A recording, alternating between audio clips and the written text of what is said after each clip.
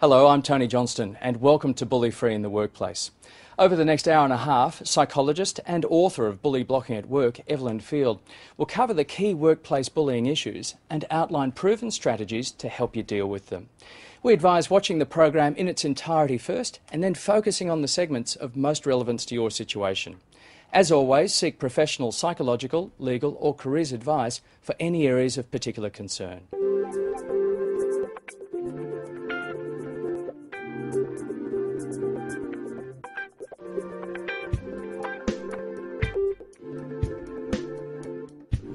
Evelyn Field, welcome to the program. Can we start with a definition of what workplace bullying actually is? Workplace bullying is really about an abuse of power. It can happen to nearly anyone in an organisation, whether it's an apprentice, a board member, a surgeon, a lawyer, a secretary, a teacher, a nurse. And it can come from one person or it can come from a whole mob. And it can happen to one person or a number of people can be bullied. The important thing is that it causes humiliation, offence and distress. It creates a very toxic working environment and everybody is affected by that. So the target, the onlookers, the bully and of course performance and productivity. The effects are far-reaching. Can you give us some examples of workplace bullying? Well, we have it very similar to in the schoolyard. So we've got the physical bullying, which is not as common in the workplace, though it is increasing, unfortunately, in terms of violent acts being done as a result of feeling bullied and harassed and stressed at work. And we're seeing a lot of that in the United States.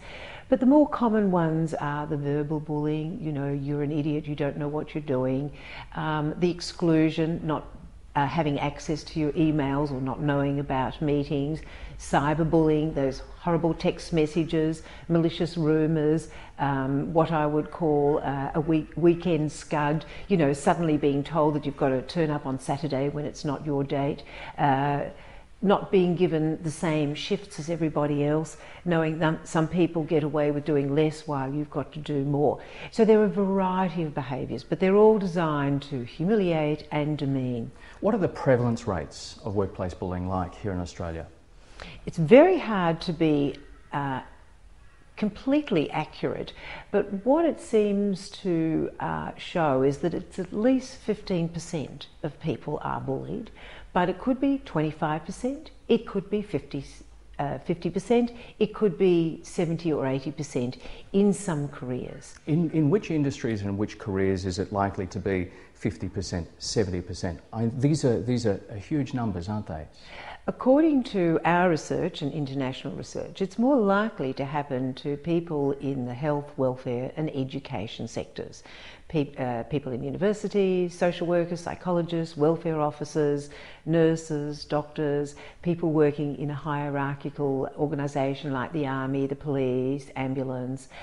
We know it happens to apprentices and of course it happens in many other industries. Now, perhaps the rate of reporting is not as high, perhaps it doesn't happen, but we are looking at many people going to work every day fearing what will happen to them. Are there gender or age differences when it comes to a target, someone who is being bullied? We think that probably more women are bullied. We know that more men do the bullying, basically because more men are managers. In terms of age, I think a lot of older people are going to be bullied because obviously they have higher salaries and it might pay the organisation to bully them out rather than to make them redundant. Unfortunately, younger people can be bullied because they're enthusiastic, they're trying to do their hardest and they can be taken advantage of. And another group that I'm coming across more recently is those people who've decided to go into another career. So they've had years of experience, let's say as a financial advisor, and then they go into something like nursing. Suddenly they're being bullied out. In fact, there's a case in The Age the other day of a woman who was working in human resources and then studied law, and she's worked for 2 years in a very well-known legal firm and is now suing for bullying, and she's aged 50. Why is that? Is it because they're new, they're a different person in the workplace and perhaps an easier target? I think when you're new, you can be an easier target. I think they come with a set of experiences that doesn't parallel their experience in that industry, and that may create some difficulties. How is workplace bullying distinct from something like teasing or harassment? Well, I think they're all part of the same thing. So a little bit of bantering happens everywhere, but when it becomes more hurtful, then it creates injury. Harassment could be gender, racial, religious. It's really about abusing power. And people who feel good about their race, their culture, their religion, will know how to deflect it or give a good retort. People who are unsure about their culture, their religion, become threatened by it, and that's when the bullying increases. But we can call it lots of different names. So harassment, bullying, mobbing, bastardisation, violence, it's all the same thing. We've heard more recently a lot about school bullying. How do the prevalence rates of school bullying, which can be 1 in 4 or 5 or 6 students on a weekly basis, compare with the workplace? More or less in the workplace, would you say? I find that the rates in the workplace are higher because we're starting off with 1 in 6, but there are studies showing that it's 1 in 2. One study about teachers said 97% of teachers who completed the survey, this is in New South Wales, experienced bullying at work. I think a nurse's study said over 80% had experienced some sort of bullying. So these are much, much higher.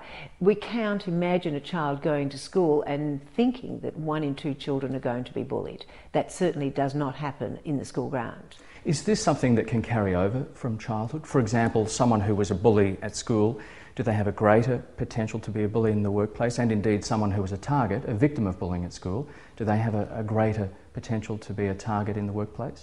As far as I know, the research is very sketchy on that. So I remember my school bully. I think she's still a bully many, many years later, though of course I haven't seen her in the workplace.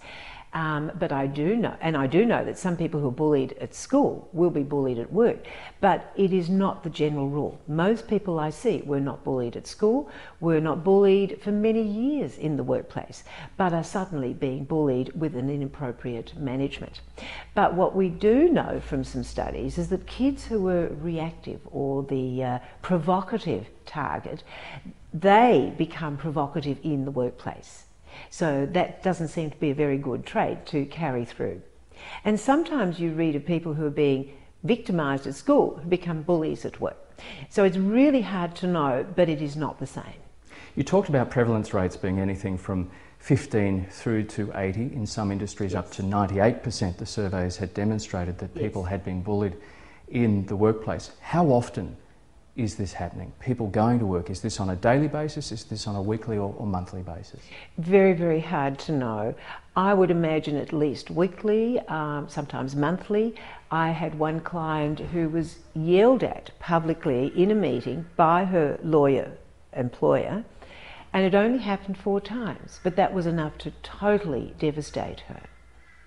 We can think of other situations where someone might be yelled at just a few times and not allowed to have a computer that works.